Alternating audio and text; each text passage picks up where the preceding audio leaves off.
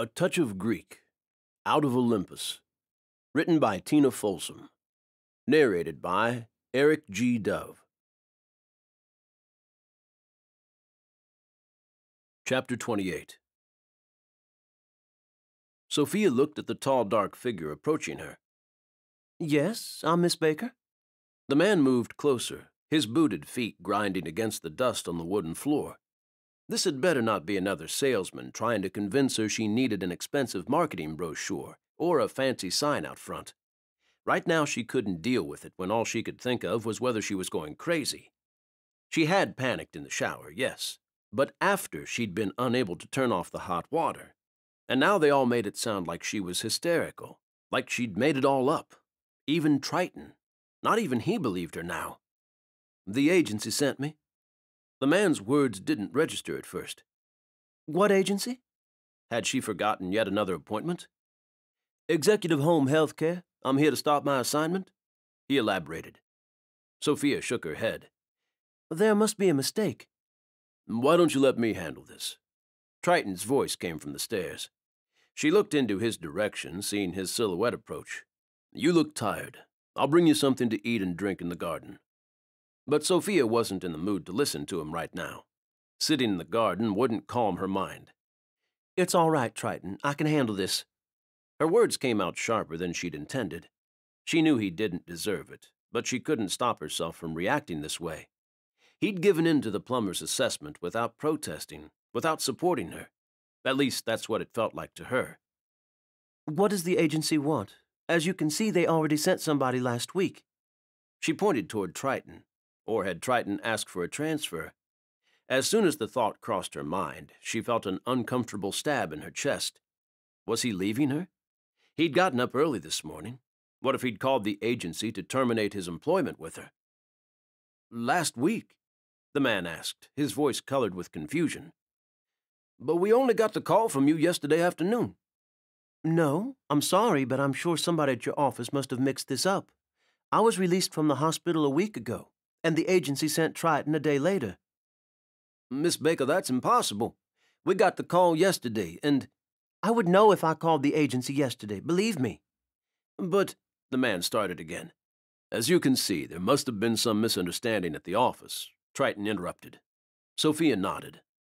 I'm sorry that they inconvenienced you, but On which date were you released from the hospital, Miss Baker? The terse voice of the man interrupted. She let out an exasperated breath. Fine, she'd humor him for another minute. On the 29th. Miss Baker, today is the 30th, so you came home yesterday, and you requested a healthcare worker for today. I don't know who you are, but today is not the 30th, today is the 6th, she replied. What?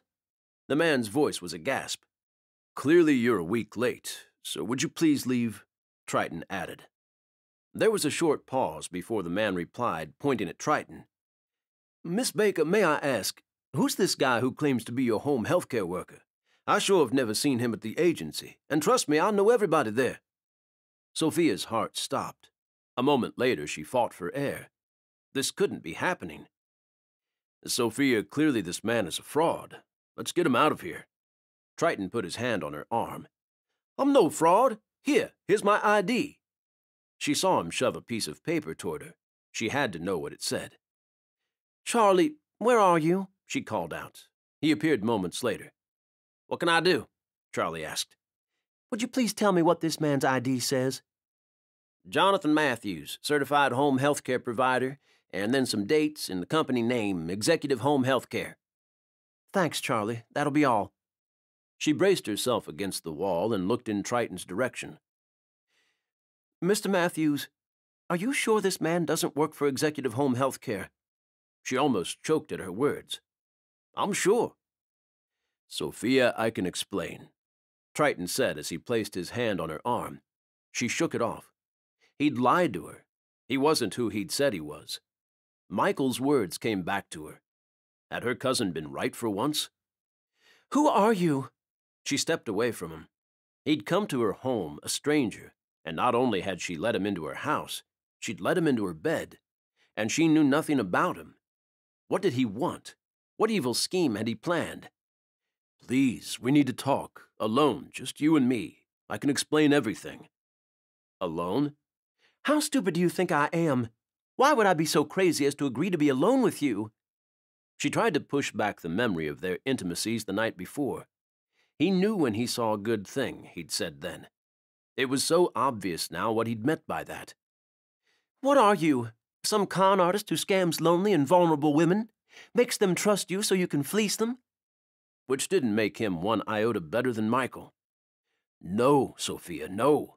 I never had any intention of hurting you, Triton claimed, his voice just as agitated as hers. Well, at least he was a good actor, because acting was all this was. And she'd been so stupid. And this time it hadn't even been a pretty face, for Triton was still faceless to her, just a silhouette whose facial features she couldn't discern. And right now she was thankful for it. At least she would have no memory of his face. Maybe it would make it easier to forget him. Get out! Get out now and take your friends with you, she yelled, knowing her tears weren't far behind. I need you and you need me.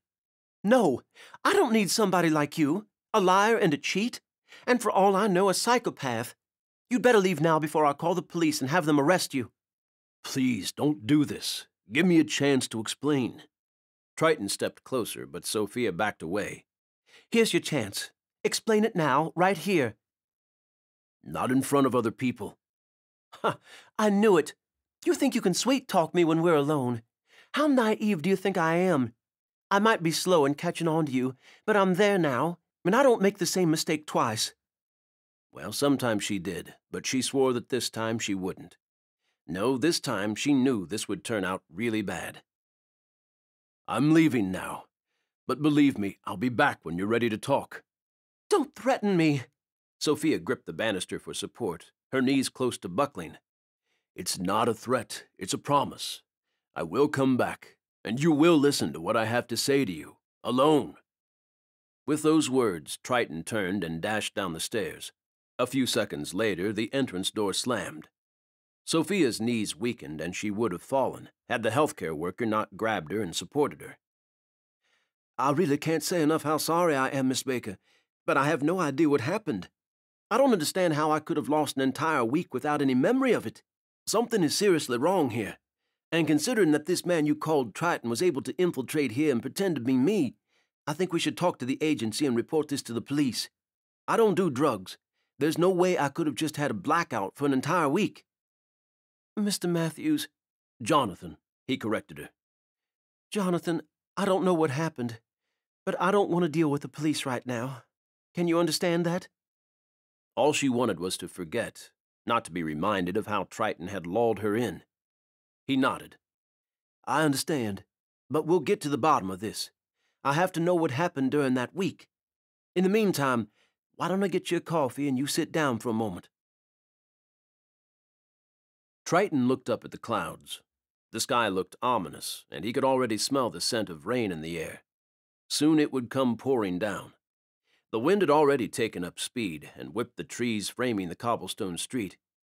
Dionysus was in for a tongue-lashing as soon as Triton found his sorry ass. What had gotten into him, letting the healthcare worker out of his clutches so prematurely, just when everything had started falling into place? Since it was daytime, Triton dispensed with searching for Dionysus in his usual drinking establishments, and went straight to the studio where his friend had let him crash during those first few weeks in Charleston. Apparently Dionysus kept bachelor pads in many earthly cities for convenience. Figured that a simple palace on Olympus wasn't enough for the drunkard and philanderer. Triton jerked the door to Dionysus's apartment open, nearly lifting it out of its hinges.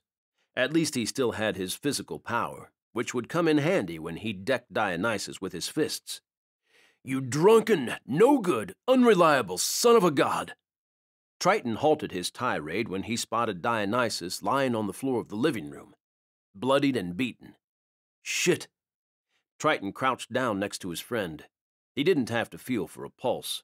Dionysus was immortal, and while he could feel pain and be injured, he couldn't die. At least this one fact was for certain. Triton slid his arms underneath his friend's limp body and lifted him off the floor. As he carried him to his bed, he felt him stir. By the time he carefully laid him on top of the covers, Dionysus forced one eye open. The other one remained shut. too swollen and blood-soaked to allow any movement. "Thank the gods. It's you," he pressed out, his voice hoarse and feeble. "Don't talk," Triton ordered. He walked into the bathroom and took a towel, soaking it in lukewarm water before he returned to Dionysus. As he sat down on the edge of the bed and started cleaning off the encrusted blood from his friend's face, he glanced at the rest of his beaten body. His clothes were torn in places, blood-stained in others. His fists were as bloodied as his face, confirming that he'd fought with somebody and landed some vicious blows. Triton cursed under his breath. Why did Dionysus always have to get into bar fights? What was the allure? Did he really have to prove that he was a superior fighter? Triton guessed that most likely somebody had inadvertently insulted him, and the sensitive god of wine needed to defend his honor. Of course, he'd never admit to anybody that a wrong word could hurt him as easily as a well-placed fist. Too proud for his own good. By the time Triton had wrung out the bloody towel a third time, Dionysus's wounds were clean. They'd already started closing and mending, but it would take hours until he was as good as new. Dionysus blinked one eye open. "I didn't see them coming." "You trying to tell me you didn't start another bar fight?" Triton raised one doubting eyebrow. "I swear by the goddess Artemis, I was attacked." Dionysus tried to raise himself to a sitting position and winced. His hand went to his ribs, which appeared to be bruised. "I should call Aesculapius to heal me. This hurts." Triton waved him off. A little bit of pain would do him good. There was no need to call the god of healers to fix a few bruises. "There's no time. If you hadn't gotten drunk and let yourself be beaten up, that healthcare worker wouldn't have gotten away from you." "Ah, shit," Dionysus cursed. He raised his head and looked straight at Triton, regret evident in his regard. "What happened?" "That's what I'm asking you," Triton retorted and stood. "He showed up at the house this morning and blew my cover." "Listen, Triton, you have to believe me. This was no bar fight. 3 guys went for me. They came out of nowhere. I'd never seen them before. This wasn't a regular fight. They knew my weak spot. They knew."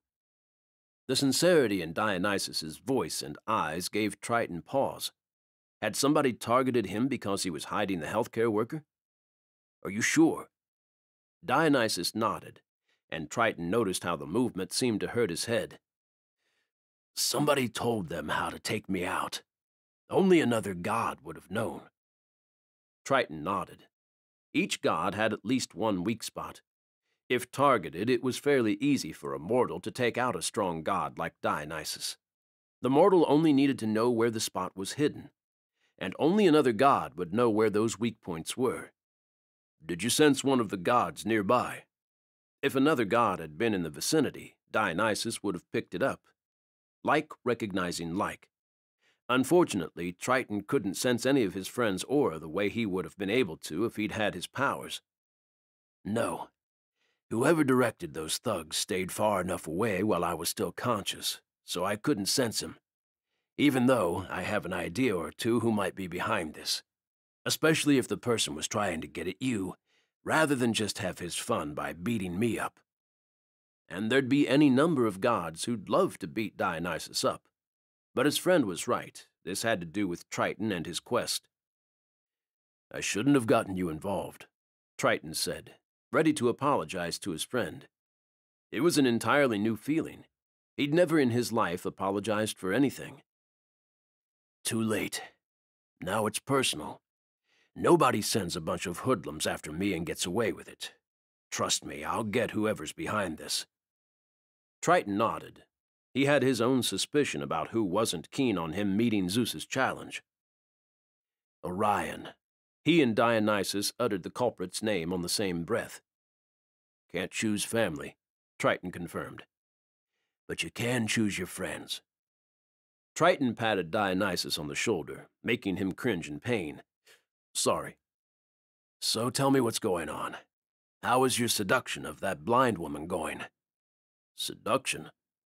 Triton grunted, not sure who was seducing whom. He was totally smitten with Sophia, and the thought that she hated him right now made his chest constrict painfully.